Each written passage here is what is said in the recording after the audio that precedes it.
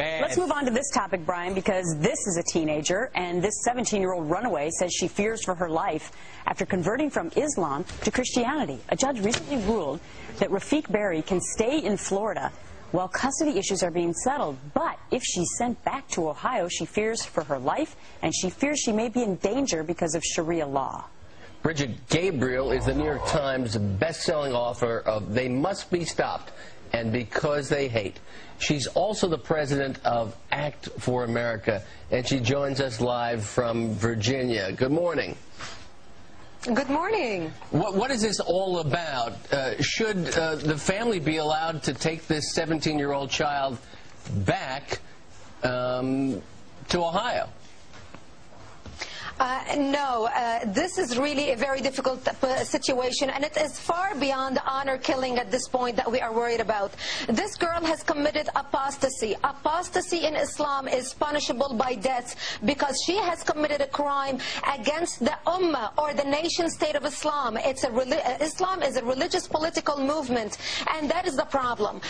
Apostasy is punishable by death according to all four schools of Sunni Islamic jurisprudence, as well as Shiite jurists, that whoever leaves his religion should be put to death. The Quran itself, in the words of the Prophet Muhammad, in verses 217 as well as 489, and also in the Hadith, Prophet Muhammad said, if anyone leaves his religion, kill him. That's Hadith Surah 984. So she is in dire danger, not only from her family because she soiled the honor of the family, but from the Islamic community in Columbus, Ohio, who feel it is their duty to kill her according to their religion. But Brigitte, what I can't wrap my head around with regard to this story is that when you move to the United States of America, then don't you have to abide by the laws of the United States regardless of your religion?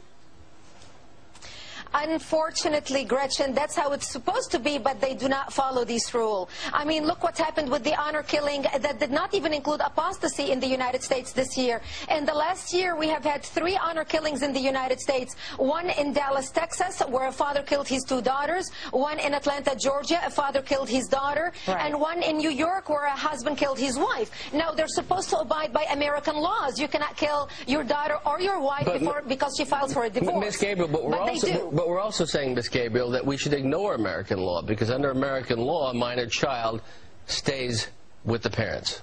Correct? Yes, but in this case, because Islam is involved and it is a religion, and we supposedly are, respecting the religious laws, if this girl is to be returned back to Ohio, to the Islamic community, she not only soiled the honor of her family, she should be punished and put to death by the Islamic community because she broke the religious laws of the community. Right. And that's what they will do. They shouldn't, but that's exactly what they're going to do. Right. And fortunately, she's close to turning 18 so that it will be a moot point. But in the meantime, the governor of Florida, it's in his hands to determine what will happen ultimately to Rifqa Bary. So if you would like to weigh in to Governor Charlie Crist about what you think about this problem, here's his email address. You can write him, charlie.crist@myflorida.com.